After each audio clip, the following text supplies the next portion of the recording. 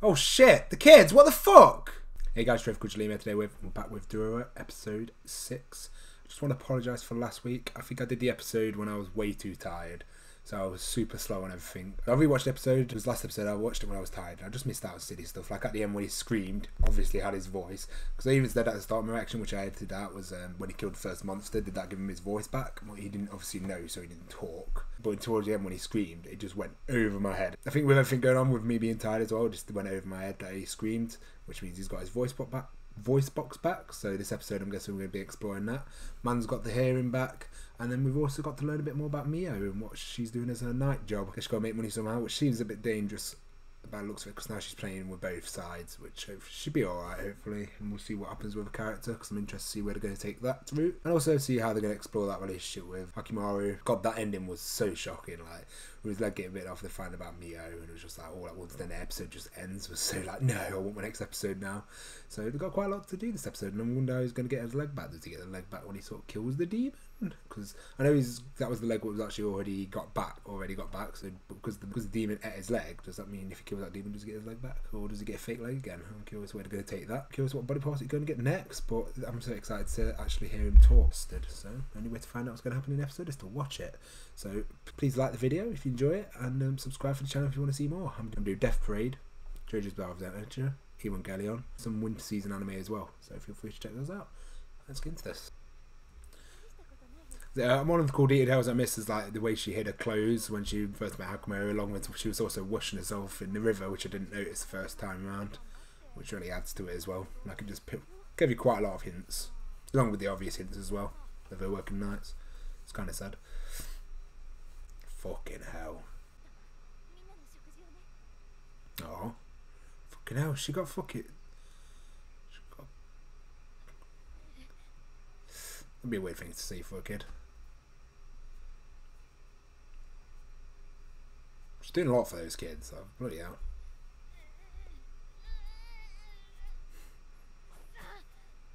I wonder if the other kids know. Yeah, I didn't think so.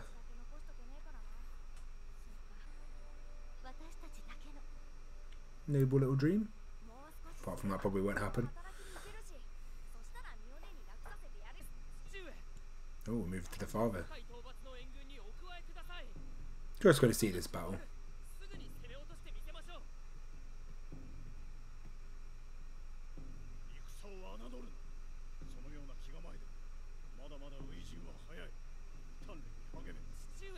No, that is fair, to be fair. God, the mother's eyes look so dead.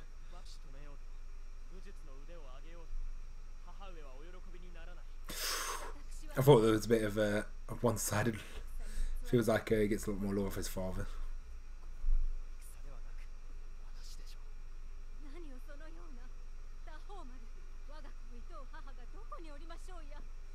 Bit of family drama here. At least the friends aren't yes men, which is pretty cool. The horse riding actually looks decent. I'm shocked. Oh, we're getting to know a bit more about brother this episode.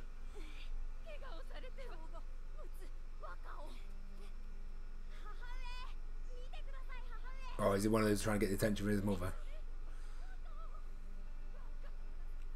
He's like Azula from Avatar. Because Azula's mum always just looked after Zuko. What does he want with his attention? I love how his hair was just blowing in that image as well when it's far back, because normally they don't do that. Fucking hell. Hyakkimaru is being cute. Kawaii.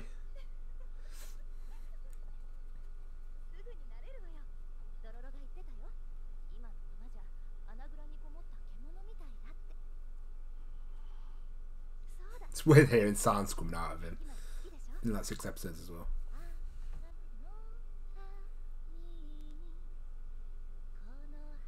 Oh, the red light disappeared off him as well. Like it looks like it's definitely essentially zooming in him.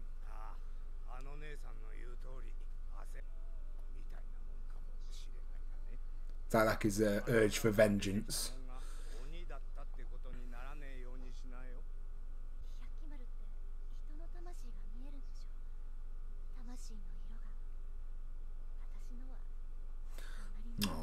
bit self-conscious about it. She's not filthy.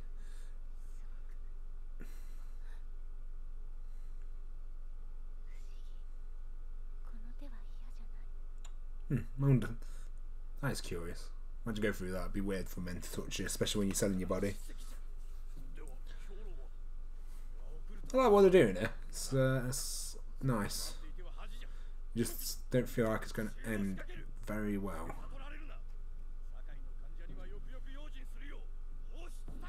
Oh, they're going to think she's a spy.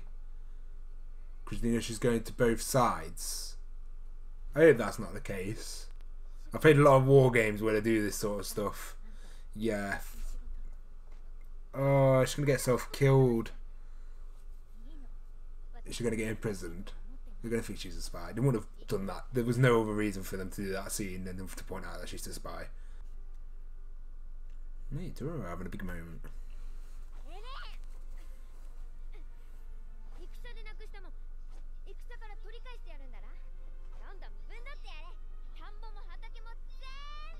Mia's face. Well, she's not returning from this job, mate. She's going to think she's a spy. Oh, he's making himself a little stubble leg. Fucking hell. Shoved it in his face.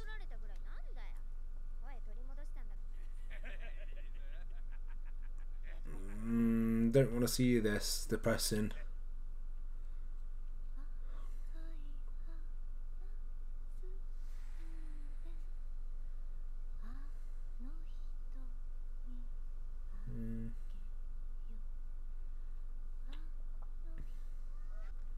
Can't just go on lack of sales. Well, he's watching her.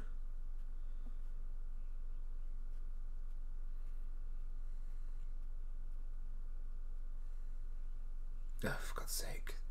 Definitely going to think she's a spy. Fuck! Oh, this isn't going to end well. He either gets in prison or killed. And I'm going to, because of the show's sort of episodic, I'm guessing killed. Well, let's talk about as just the hero. Oh, is my boy going back in again? Man doesn't rest. I wonder if he does get his leg back then, if he kills it. Oh, fuck's sake. How many soldiers? Hyakkimaru, get fucking back now. Oh mate, this actually is sick. Hyakkimaru needs to get back now.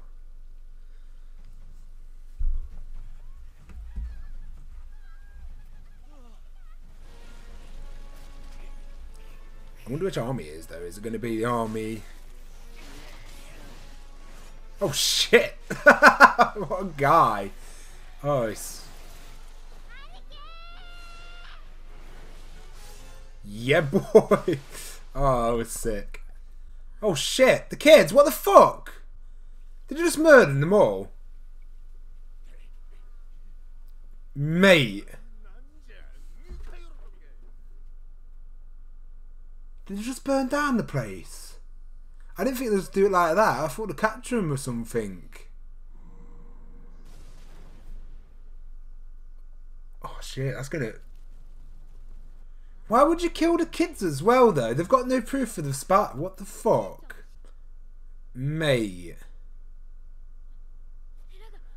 I thought Dororo, she was going, Mia was coming with Dororo. Oh no.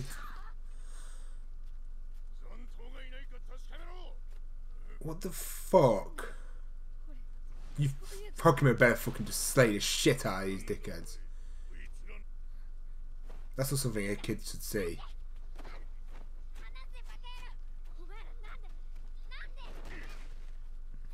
I didn't think that would happen. I knew she might die or they might be in prison, but that's just fucking brutal. Oh, thank fuck. Okay.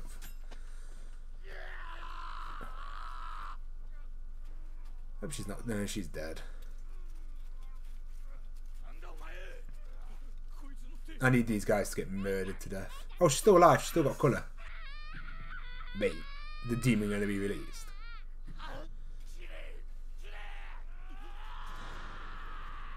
Fucking hell, it's the first time we saw massive emotion on him.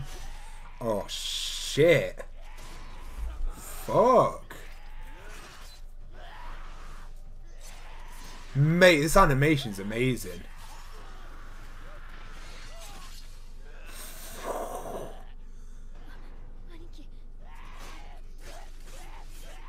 Fucking hell. That's some next level animation.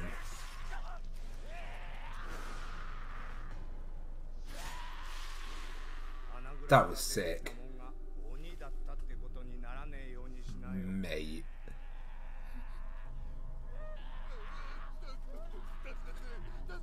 No, fucking screw you, you bitch. I can't believe they just killed all the kids like that. Oh, please, bro. Oh, it's rice, innit? To make the rice field.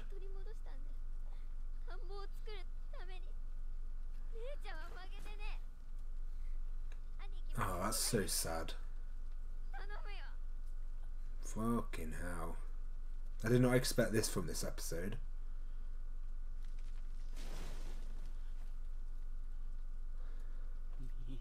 Oh, his first words as well.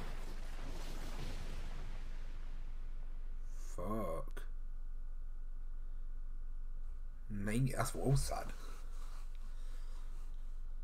I can't believe they actually killed him. Oh. I knew something was going to happen, like, because obviously this whole spy thing, but what a good two-parter. This has been a sick two-parter.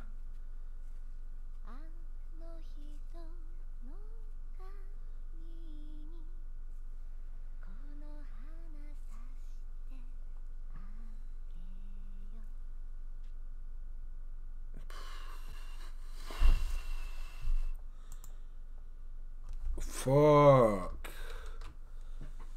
Mate. Like, as soon as they pointed towards the spy thing and they did that scene, you only do that for a reason. Obviously, you've been traveling between the camps. So I expected, like, maybe imprisonment or maybe she might be killed, but I didn't expect him just to slaughter the kids like that. That was pretty graphic. Like, don't get me wrong, I've read things like Berserk and all that, and Vagabond and stuff like that, but that just, it's very rare you see anime just that brutalised. And the fighting was amazingly animated. The fact that when it did the zoom in, you saw him slice his face, that was so well done. Yeah, no, that again, mate, that was probably my favourite episode of this series so far. This was a sick two-parter. I knew that something was probably going to happen just because it's an episodic show. It's not episodic, it's got a storyline, but this seems to be the villain of the week. When you normally do two-parters, something bad normally happens. And obviously I just didn't see her join in the party.